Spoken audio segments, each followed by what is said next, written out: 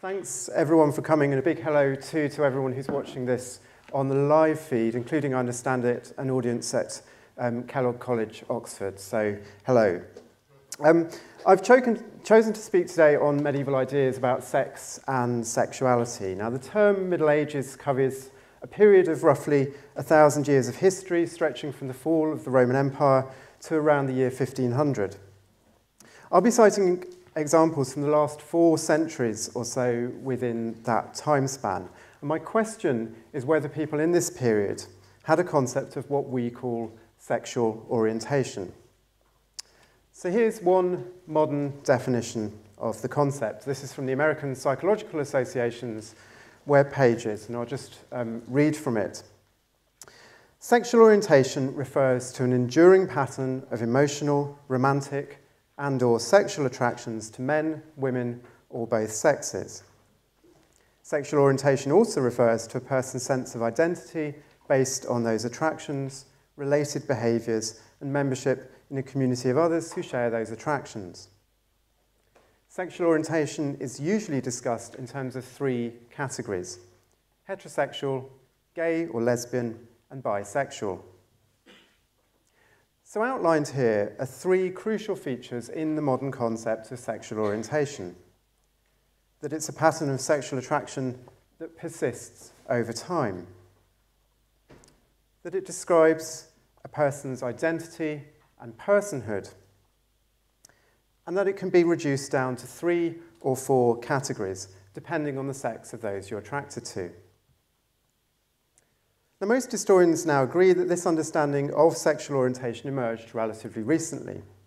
Before the late 19th century, people didn't imagine themselves primarily in terms of attraction to members of the same or opposite sex. The term cited by the American Psychological Association hadn't even been invented yet. A classic case in point is the medieval concept of sodomy. Sodom was a city which, according to the book of Genesis in the Bible, was destroyed because its inhabitants were guilty of a nameless transgression, probably inhospitality to strangers. In medieval Europe, the term sodomy, derived from the name of this biblical city, was applied to a range of sexual activities that were deemed unacceptable to Christians. On the one hand, when confessors in early medieval monasteries catalogued the penances due to monks engaging in sodomitic practices, as they were called, often they focused on acts of anal sex between males, or what they called in Latin copulation in terga, that's to say copulation in the rear or in the backside. On the other hand, churchmen might refer more ambiguously to a whole variety of sins deserving of punishment. Grouping together practices associated with the spilling of semen, this idea could apply in theory to each and every sex act that wasn't aimed at human reproduction within the bond of marriage. So here's a drawing from a picture Bible in the British Library. This is a manuscript known as the Egerton Genesis. And this depicts all manner of illicit activities that are being carried out by Sodom's inhabitants.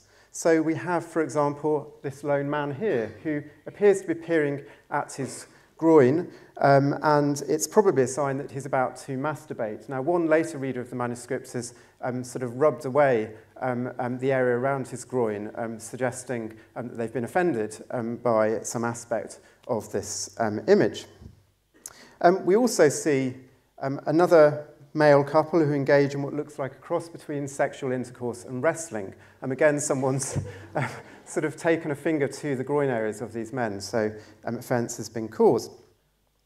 We also have this chap here who seems to be stuffing food into his mouth, and greed was often seen as a prelude to sexual sins in the Middle Ages, and also specifically associated in books of the Bible which appear after the book of Genesis. Greed is associated again with the sins of Sodom in that context. Also down at the bottom, one of the Sodomites is thwacking some beggars who are at the left there. One of them is holding out a begging bowl, and this is showing the sin of violence. Violence, again, is associated with the Genesis story of Sodom. So, a confused array of sins associated with the sins of Sodom, which give the name to this word sodomy.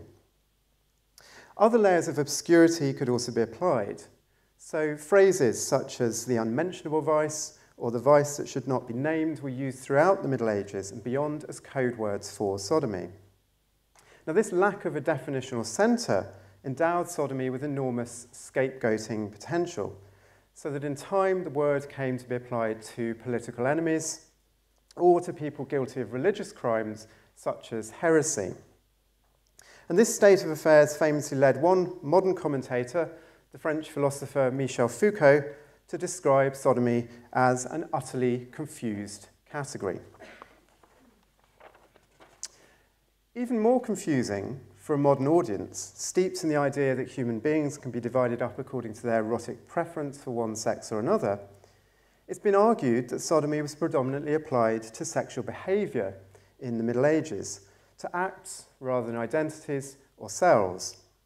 And this makes it, so the story goes, fundamentally different from more recent terms such as gay or lesbian, which are used to denote a particular identity or personality type that persists over time. So rather than describing, as the American Psychological Association puts it, an enduring pattern of sexual attraction, theoretically, sodomy could apply to each and every act of fleshly vice that doesn't fall within marriage and lead to reproduction. In other words, anybody could be tarnished with the brush of sodomy or sins against nature if they didn't perform as they should in the bedchamber, at least theoretically. Sodomy was a practice to which every human being, as a fallen being, was potentially susceptible, rather than being associated with a distinct minority of individuals. So, inspired by this line of thinking, a consensus has emerged among historians before a new system of sexuality emerged in modernity, which led to the invention of identity categories such as homosexuality and heterosexuality. The idea that humans have a distinct sexuality or sexual orientation would have been unthinkable. Now, although there seem to have been some dissenters to this viewpoint, most historians today remain reticent about applying the phrase sexual orientation to periods prior to modernity. And I'll just give you a few representative examples from recent publications. So in one book we're told that lesbian does appear in pre-modern texts, but only very rarely and with shades of meaning different from modern notions of stable sexual orientation. Here's another.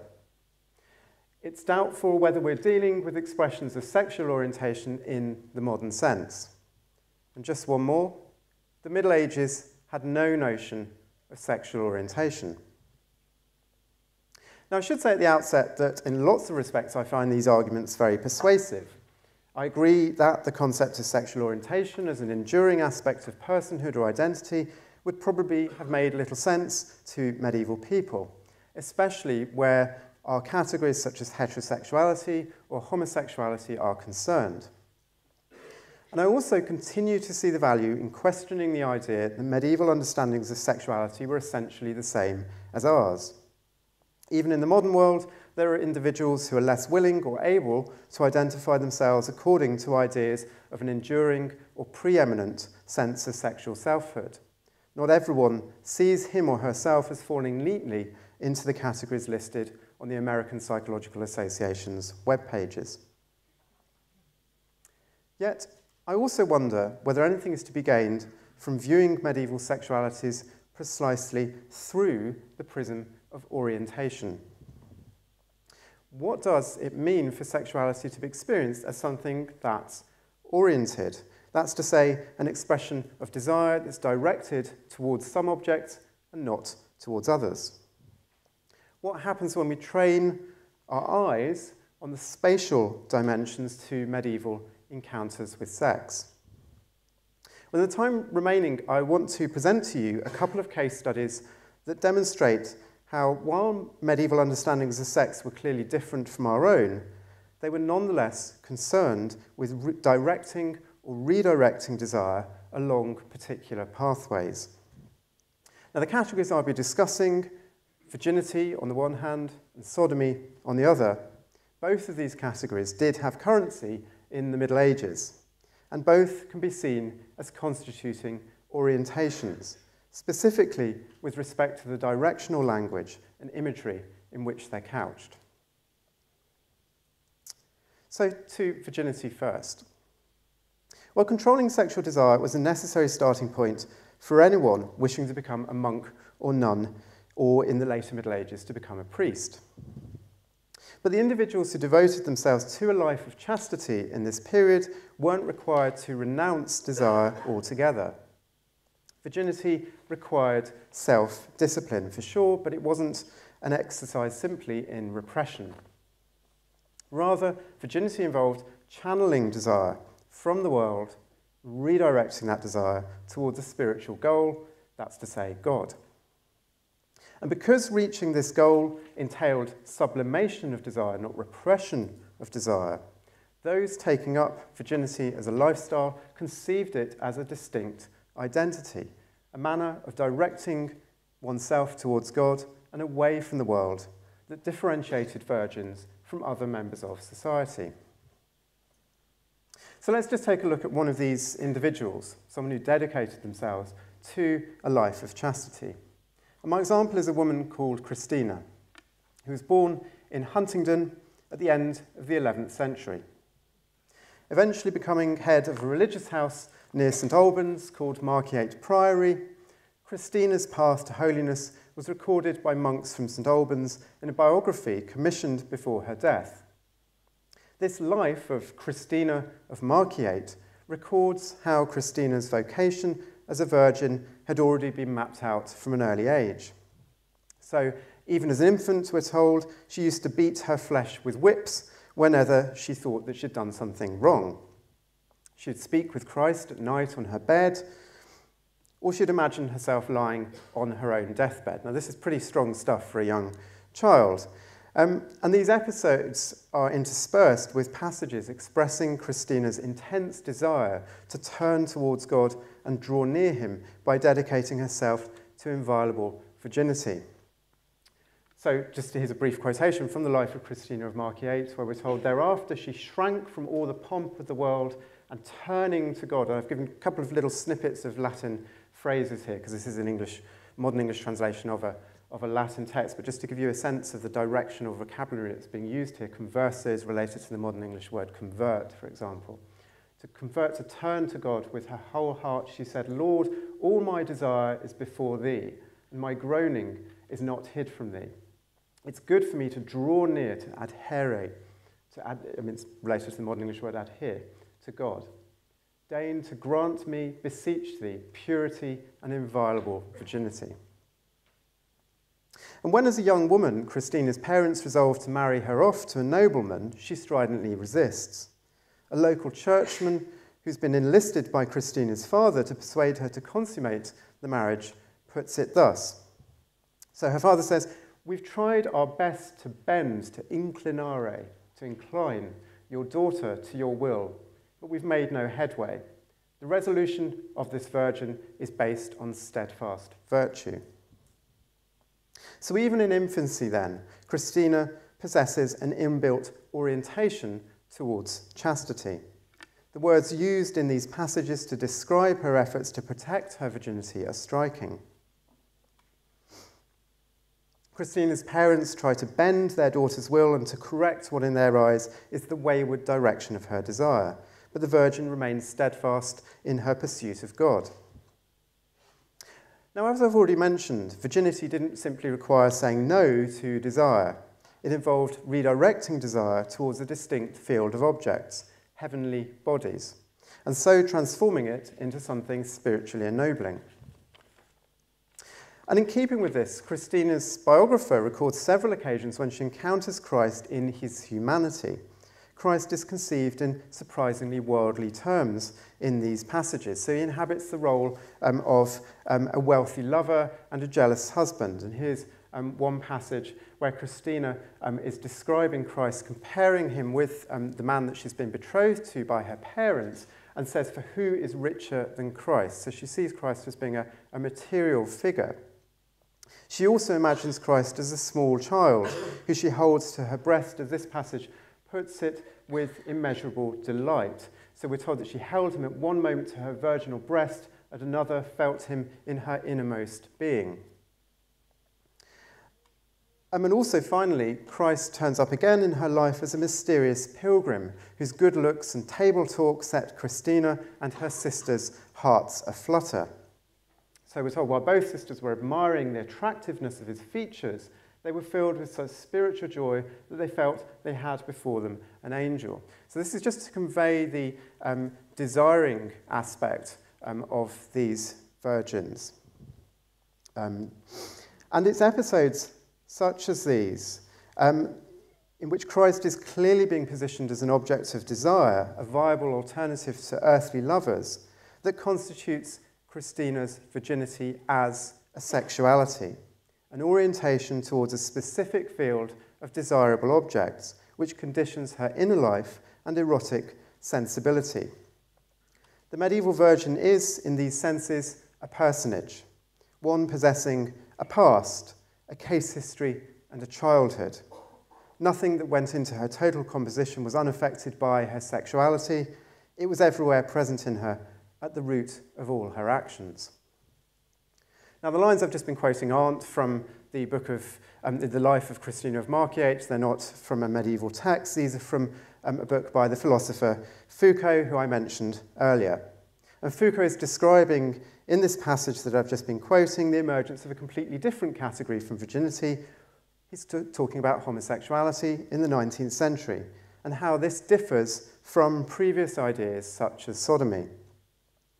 Without wishing to underplay some of the clear differences between modern concepts of gay identity and medieval concepts of virginity, I think it's possible to see certain resemblances. And one similarity is the directional language that's used to describe both. Modern homosexuality has become attached at various stages in its development to directional words and imagery. Terms such as pervert, deviant, bender, or even queer capture the perceived disorienting effects of being gay. And what's perceived to be queer about homosexuality is the fact that it turns away from what's thought to be normal.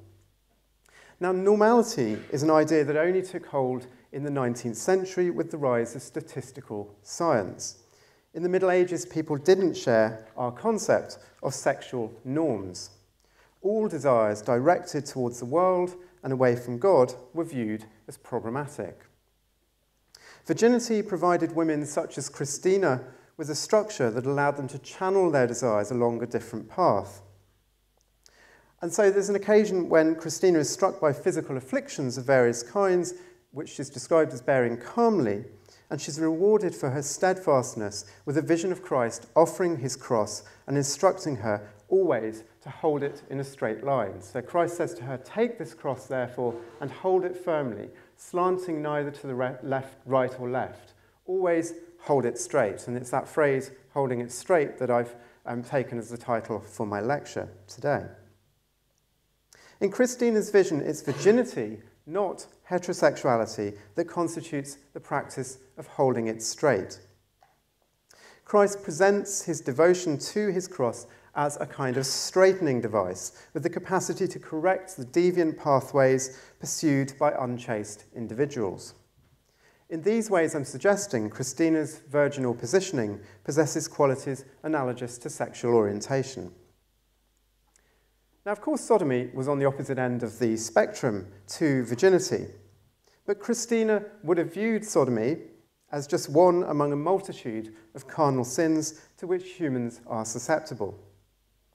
As such, I'm not saying here that medieval categories of desire were identical to our own, simply that they share certain features with what we call orientations. Whereas in the modern world, as described on the American Psychological Association's website, we divide the world up according to whether people are heterosexual or homosexual, or sometimes bisexual. In the Middle Ages, the principal division was between chastity and its opposites, opposites which included all manner of fleshly activities. Yet even chaste individuals were occasionally accused of unnatural sinfulness, as in this passage Here, from a handbook that was originally devised for female solitaries in 13th century England. The text narrator issues a stark warning against the lustful behaviours to which these lone women, known as anchorites, are susceptible. We're told, "I dare not name the unnatural offspring of this devil's scorpion." The lechery is described as being the devil's scorpion. "But sorry she may be, who without a friend or with has fed the offspring of her lustfulness thus, which I may not speak about for shame, nor dare not for fear, lest someone learns more evil than she knows and is tempted by it." Now, this passage is gathering together several different sexual practices under the heading of unnatural sins. It condemns acts performed without a friend or with, which presumably includes masturbation. The gender of this friend who it might be performed with is not clear in the passage. And the narrator's circumspection, phrases like "I dare not name," "I may not speak," also call sodomy into being in the context of a refusal to incite it. So this is a kind of early version of the idea of the love that dare not speak its name. If we turn now to artistic encounters with sodomy, which find ways to transform that confused, unspeakable category into something visually comprehensible, I'd like to show how sodomites, like virgins, could be perceived in directional terms. However, rather than channeling their desire along the straight path outlined by Christ in Christina's biography, sodomites are represented being literally twisted individuals, oriented towards a host of improper objects, actions, and bodies. Now, as a preamble to this discussion, it's worth mentioning that while women were sometimes included in the category of sodomy, especially after the 13th century, when several scholars and theologians saw fit to condemn homoerotic relations between females as well as males, visual depictions of women engaging in sodomitic acts, however defined, are relatively rare. One place in medieval art where women were depicted intimately embracing and kissing is the theme of the Visitation, which shows the Virgin Mary greeting her cousin Elizabeth prior to the birth of Jesus and John the Baptist, as described in Luke's Gospel. And this is a page from the St. Albans Psalter, which was a manuscript that was probably adapted for Christina of Marquiate's own use, and it contains a striking painting of the Visitation, which shows Mary and Elizabeth embracing, touching their heads together and looking into one another's eyes. And sometimes visitations might even show the Virgin stroking the chin of her cousin, a sign of affection and intimacy that sometimes also had erotic connotations. This is a book of hours that was owned by a 14th century noblewoman. But scenes such as these didn't generally raise any eyebrows because it was assumed that unless they dressed or acted as men, women weren't capable of acting sexually with other women. Very occasionally, it's possible to find erotically charged scenes of women embracing or kissing in medieval manuscripts, but these are usually found in conjunction with mythical stories of women being miraculously transformed into men after falling in love with a girl.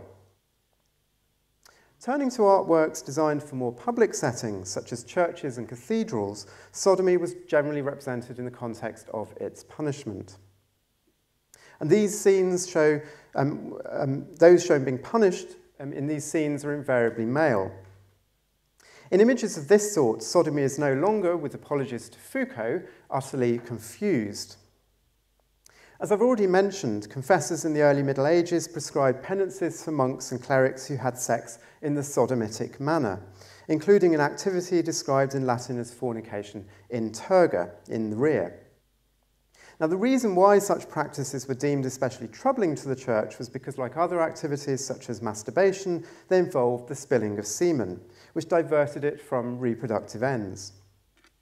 And the language used by religious writers in this period thus focused especially on sodomy's disorienting effects on its practitioners. Sodomites were berated for directing their desires towards illicit bodies and bodily orifices, notably the anus, while ignoring or deviating from others. Now, here's what one churchman, an Italian monk called Peter Damian, writing in the 11th century, has to say about men who, despite being unworthy of religious office on account of their sodomitical activities, aspire to enter the church. He says, those who cannot cross the threshold of the proper entrance, that's to say the entrance to sacred office, are turned about, wandering in a circle of whirling madness. And then he goes on to cite verses from the book of Psalms in which the wicked are described being turned into wheels or going round in circles. So this kind of language contrasts massively with Christina's effort to hold it straight for Christ. And medieval artists developed various strategies for conveying the disorienting effects of sodomy to viewers and dissuading them from participating in these activities. And here's a carving from the celebrated 12th century frieze at Lincoln Cathedral, which shows punishments for sodomy among a series of infernal torments. Two similar-looking figures, presumably males, are positioned so that one faces the other's backside in a parody of intercourse in turga. You see behind a large demon who's perched on the victims' backs and pulls their hair. And meanwhile, there are serpents coiled around the sinner's limbs. Now, this is a panel that used to be located on the cathedral's west front. For conservation reasons, it's now been brought indoors.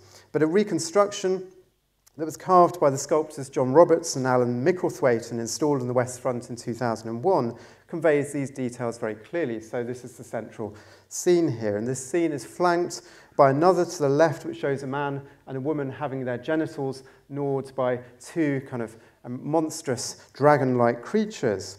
And then to the right here, we have a scene showing a man who's being chastised for avarice. You can see he's got a money bag around his neck, and there's also a serpent who appears to be gnawing at his genitals as well. So these different fleshly sins are shown as being comparable. Now, sometimes acts of anal penetration were depicted even more graphically, not as sex acts, but as modes of punishment or humiliation. Images of males displaying their backsides to viewers or sometimes risking penetration by weapons or other objects turn up fairly frequently in the margins of illuminated manuscripts. And one of these scenes was used to advertise this talk, and here's another in a 14th century book of Hours. Bearing arse was a popular gesture of defiance or a defamatory insult, as in the practice of mooning. So it's worth remembering that such images participate in a wider vocabulary of profanation. The insult's force often stems from the fact that the mooning figure is at one remove from his target. Social power is as important as sexuality in determining the meaning of these scenes. But images such as the one that I'm displaying now here, which show the male actually being penetrated, conjure up a vision of sex in turga.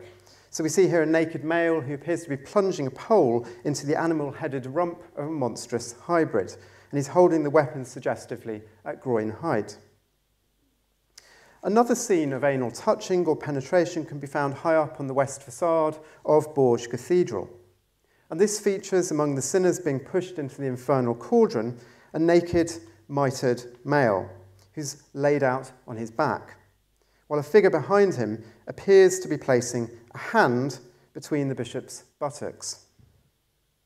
Meanwhile, to the far right, the sculptors have endowed a demon operating a pair of bellows with oversized genitalia and a grinning face instead of an anus. Now, it's not clear whether the bishop who's having his arse fingered in hell that's happening as a punishment for practicing sodomy in life. But some Last Judgment paintings produced in Italy at the end of the Middle Ages identify the sinners being impaled or pierced explicitly as sodomites. And the best known of these scenes, in the Collegiata of San Gimignano, shows among a group of sinners guilty of lust a pair of males who possess labels identifying their sins. So here's the Last Judgment scene as it appears, and it's divided into various segments. And I'm now just going to zone in on the scene in the middle right here. And zooming in on this scene, we see that one of the sinners is seated with his legs crossed as flames lick his exposed genitals. An inscription to the boy's left designates him as cattivo. This is a word which in Italian shares the same semantic range as the English word caitiff. That's to say, describing him as a vile or wretched individual. The sinner's mouth is penetrated by a rod which emerges from the mouth of another male to his right. And this second sinner is laid out on his back. The rod which exits the second sinner's mouth enters his body via the anus, and it's inserted by a demon, who holds the other end at groin height. Other demons torment the man by applying pincers to his feet and pouring wax or oil over his belly. And the sinner wears a hat bearing the legend sotto mito. This is a play on the Italian word for sodomite. And the sodomite in these scenes is also clearly being equated with cooked meat, slow roasted for eternity on a spit. And this is also a feature of several other paintings from around this time. So here's an example from Bologna. And here's another which is now quite badly damaged from the Camposanto in Pisa. And these scenes show naked males being turned by devils on implements resembling rotisseries.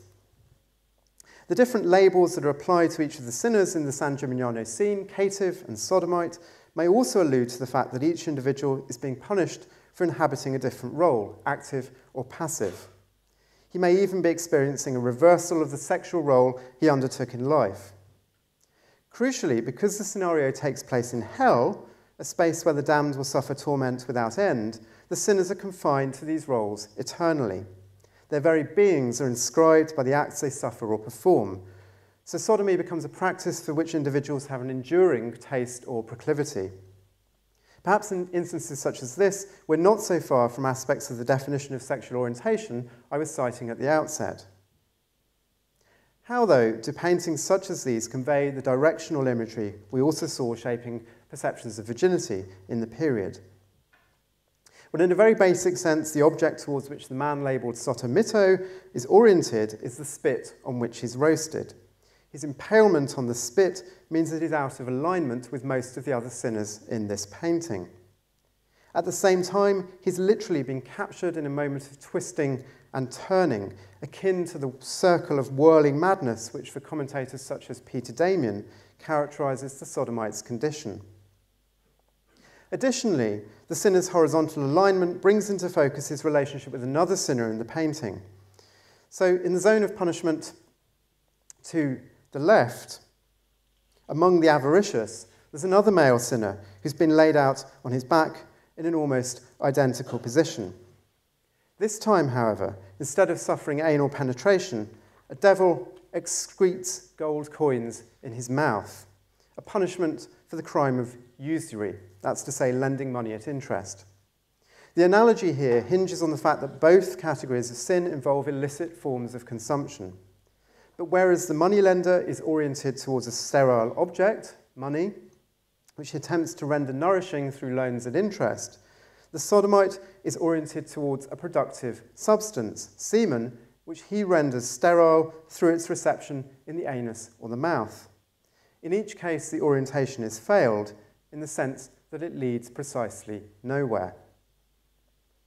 As the analogy with the usurer in the San Gimignano painting powerfully demonstrates, the sodomite's tendency towards sin is an orientation that every fallen human being can be said to share.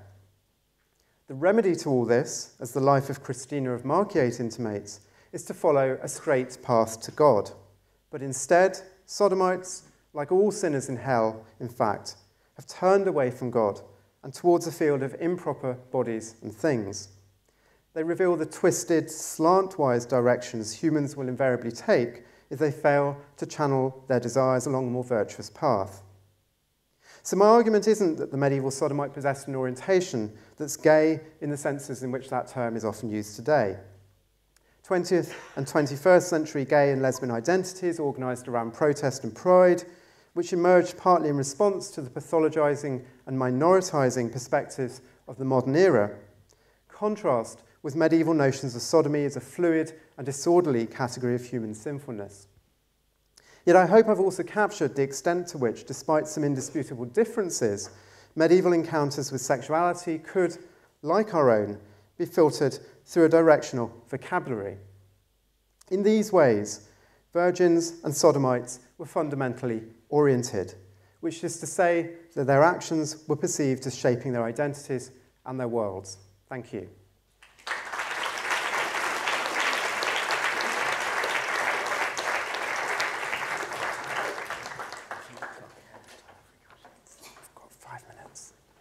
Well, thank you very much, Bob. We do have a few minutes for some, well, probably one or two questions, because we do have to vacate by 5 minutes too. There's a question over there. Yep.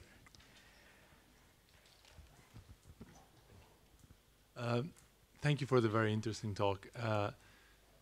When you spoke about virginity, something that came to my mind is that statue, The Ecstasy of Saint Teresa by Bernini, which is clearly after the period you are treating, but it seems that it's actually belonging to the same aspect of sublimation of sexual desire into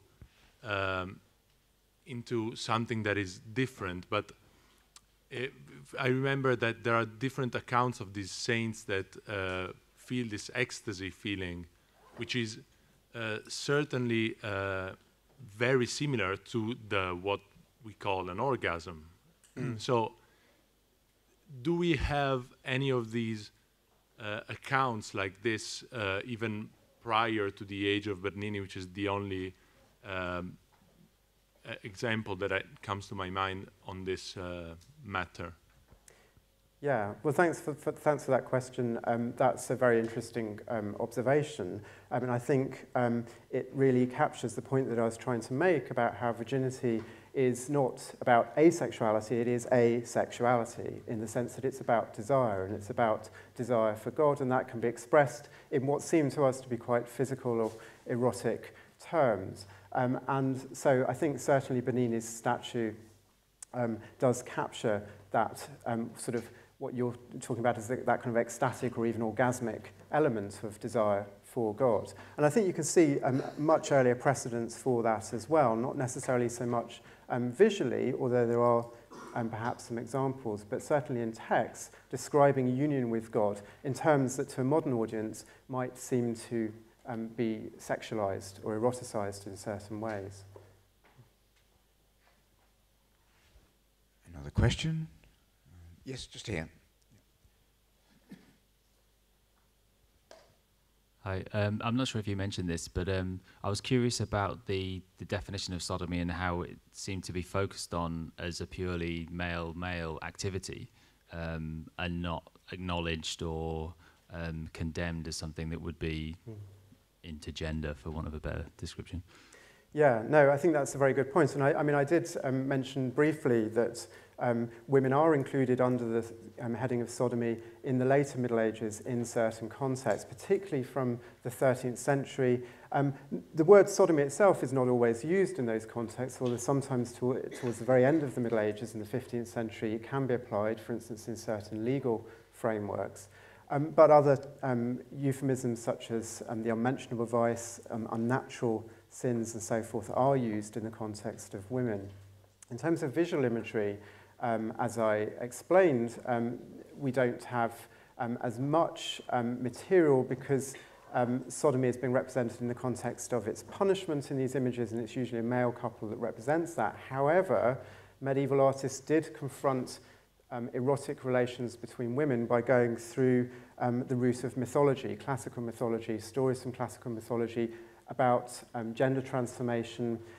Also, there's a story which is told by Ovid in the Metamorphoses about the goddess Diana and one of her band of virgins called Callisto, who is basically raped by Jupiter, who appears to Callisto in the form of Diana. So he kind of drags up in order to have sexual relations with her, gets Callisto pregnant, she gets in all sorts of trouble 9 months later and gets expelled from Diana's company of virgins. But you do see certain medieval, late medieval artists depicting this story, showing Jupiter dressed up as a woman, embracing, kissing Callisto. Sometimes in some of these images, there's not much differentiation between the two, so it really does look like two women who are having erotic relations with one another.